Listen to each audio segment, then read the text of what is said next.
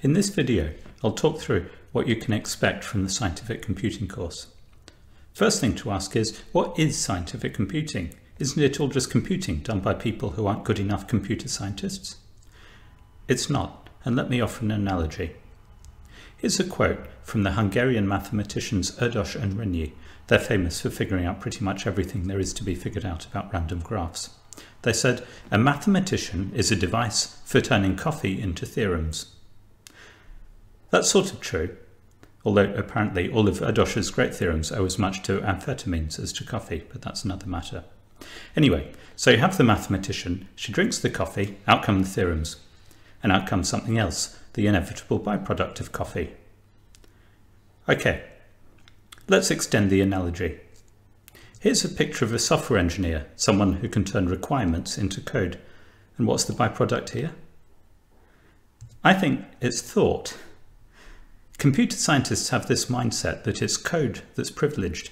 We're used to thinking of repositories and source files and compilation and so on as if the lines of the code that we're churning out are the thing that matters. And that's true for a lot of professional software engineering. You come, you work on a project, you leave behind a code base, and that's your legacy. All the ideas you have along the way, they fade away like mist.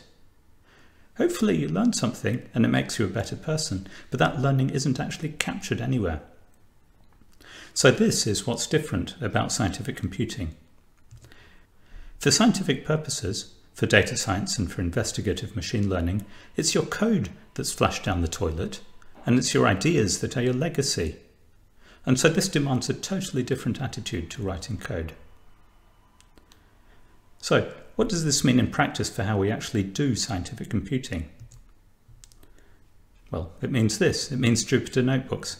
Typically, it means programming in Python, and typically it uses some cornerstone libraries. And it means writing text and drawing plots. And this is what it tends to lead to. Complete unmaintainable nightmare code where no one can figure out what it does, not even you a week later. So, what's good scientific code? Here's what you've been taught about good programming style in your OOP class. There's lots of great advice here about how to produce wonderful, immaculate structured code bases full of best software engineering practice. I want you to ignore it. All of this is bad advice for scientific computing because it fetishizes the code over the ideas.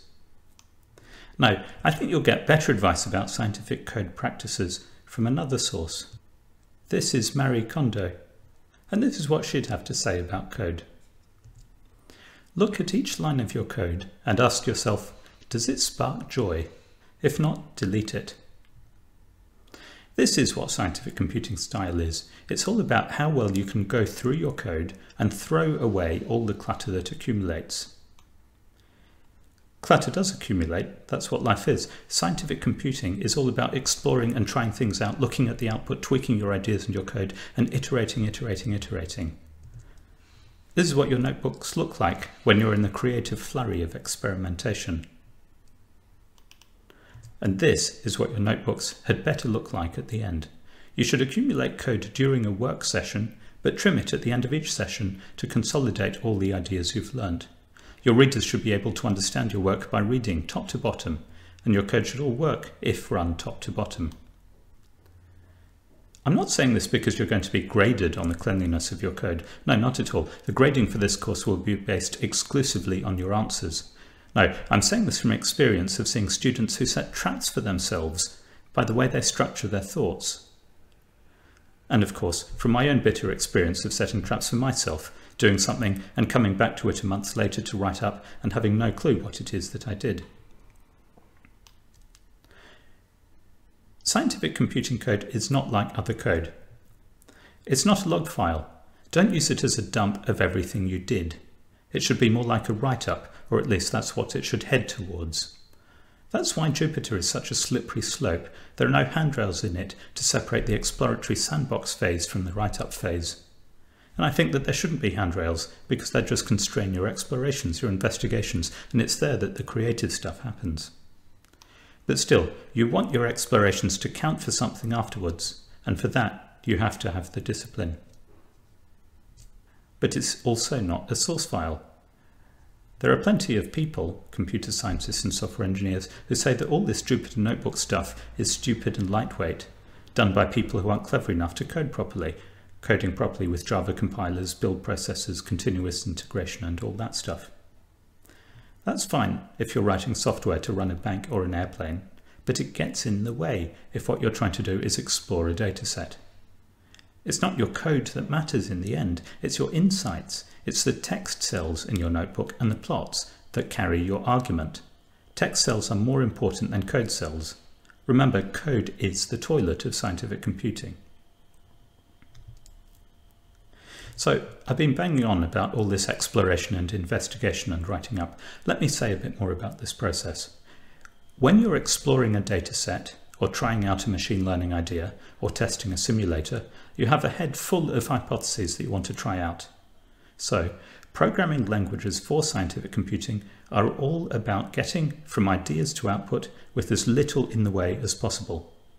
There's no point worrying about maintainability because chances are your hypotheses won't work out and you'll delete that code and try something else.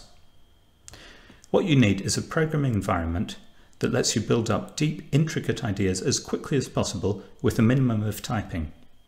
So, scientific computing code ends up being all about using rich, expressive libraries that let you do an awful lot with just a few lines of code. And this generally means libraries where there's a lot to learn about how they work, and libraries where the code you do write is mostly just massaging your data so you can feed it into or out of those libraries.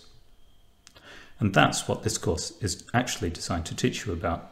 All the lessons about how to structure your notebooks and so on, I'm hoping you'll pick up yourself from the general atmosphere of working on these. The nitty-gritty of the libraries that everyone uses for data science and machine learning, that's the concrete thing that this course aims to teach and to test. Here's what the course actually consists of. The first section is a very rapid run-through of Python.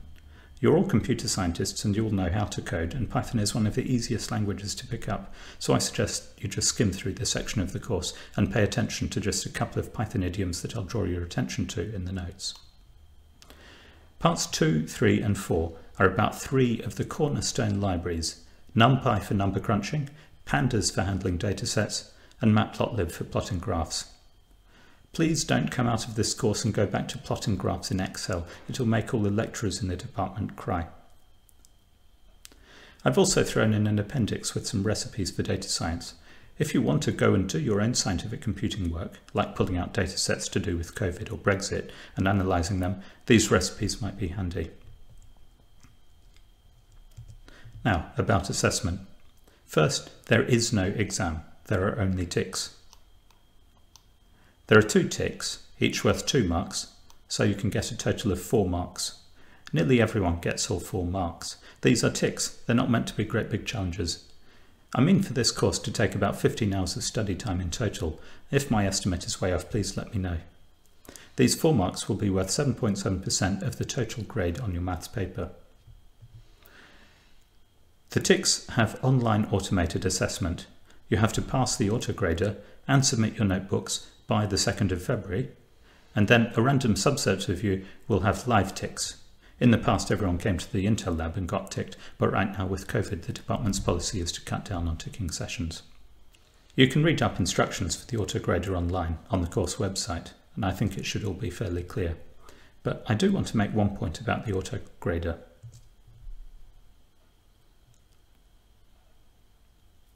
Here's something I've heard from students in the past. My code passed test 2, so I thought it was right, but in fact my code was buggy, and so it took me ages to debug and pass test 3. Your grader sucks, they tell me.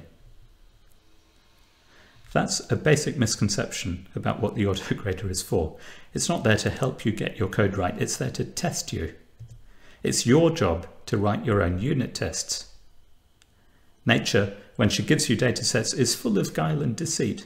And as a data scientist, you need to always be vigilant and always test your assumptions. That's your job. It's not the job of the autograder. Okay, on to some practicalities. You can do your work wherever you like. All you need is Jupyter and Python 3. In fact, you don't even need Jupyter. You can do it all with VS Code and old school plain text source files if you prefer. Hub.cl is great because it's there and it works. Personally, though, I'm always happier using my own machine because I never know when an online service will go down and eat all my files. If you want to use your own machine, there are plenty of instructions out there for setting up Python and Jupyter. There aren't any notebook templates or anything for this course. You just create your own notebooks from scratch. One of the goals for this course is to get you used to the discipline of structuring your ideas into notebooks, so that's why I'm leaving it to you. The course material is all up now, and the 2 ticks will be released over the next 2 weeks. I'll send out announcements via Moodle. Finally, help and support.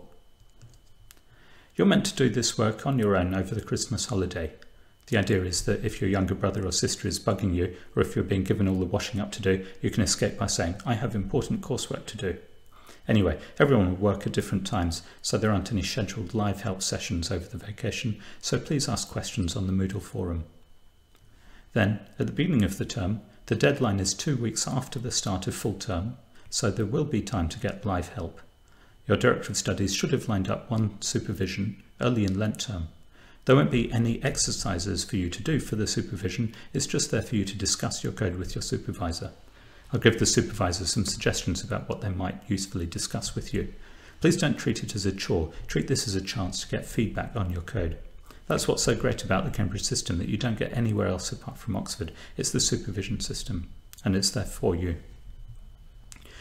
Also, I'll offer some Zoom sessions for live help early in Lent term.